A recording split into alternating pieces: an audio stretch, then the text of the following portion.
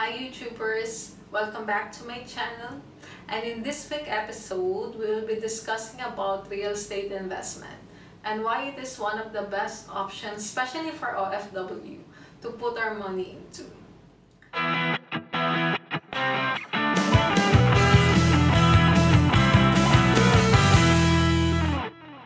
Is it really true that most of the people who got rich actually got rich because of real estate properties? We will see why a lot of investors opted to go with real estate investment. I mean, we'll not go far. We have Manny Villar, who was before just selling goods at the market. Now, he is one of the billionaire, top rich people in the Philippines because he worked into real estate properties. Before we move on, I just want to put a disclaimer again on my video that whatever things I'm discussing on my YouTube channel is only based on my own experience and my own research and my own study, and this is not a financial advice. So all of us are responsible in our own actions. Before investing into something, we have to do our own due diligence. So Philippine real estate industry has been booming since 2008. And it's actually a good sign. And we may think that it is a bubble, but no, it is not a bubble. The demand is really there. Today we will discuss the top reasons why we should opt to go for a real estate investment. First reason is that the supply is scarce. The available land does not multiply, but the population has been increasing through time. So the demand keeps on coming, especially when a lot of OFWs working abroad are being capable to buy their own properties. That is why real investment is very popular, especially for OFWs. The value of the property always appreciates. So going back to the point one, we have a supply and demand logic. So the more demand you have and you have the less supply, the price increases.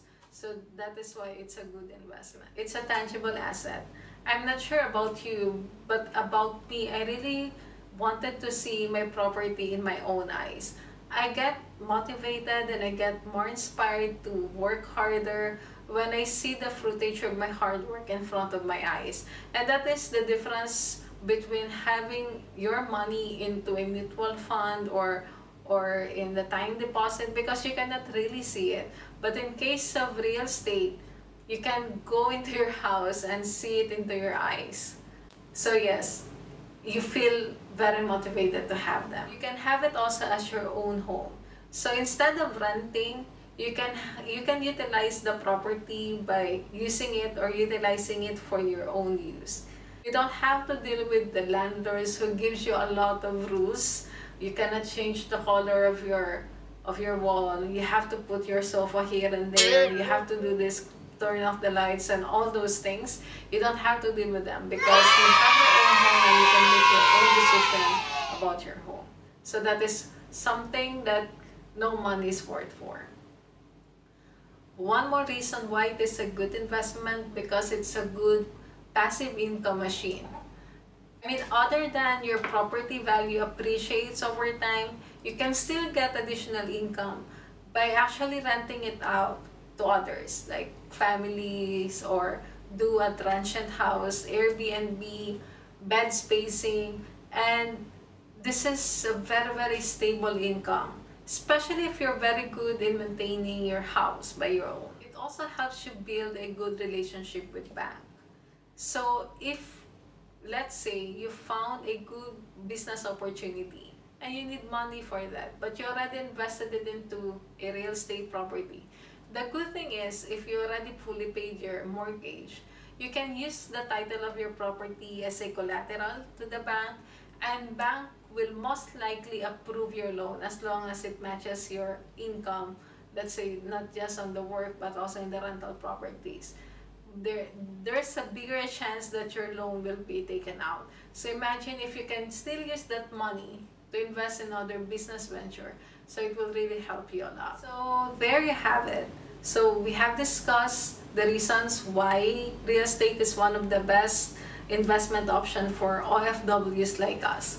Now, if you have money and you want to spend it, let's say you made a decision to put it on the real estate investment, you just have to be very careful in buying properties. And in next week video, we will discuss what are those things that we have to be very careful and what things we have to look into when buying a property. So guys, if you have any comments or any suggestions about that topic, kindly comment below. So let's share our ideas together so we can help each other. If you haven't subscribed on my channel, please press the subscribe button below. And also click the notification bell so you'll get notified every time I upload a new video. And also, if it's not much, can you please like this video so I get inspired in creating new contents every week? So thank you so much and see you again guys next week.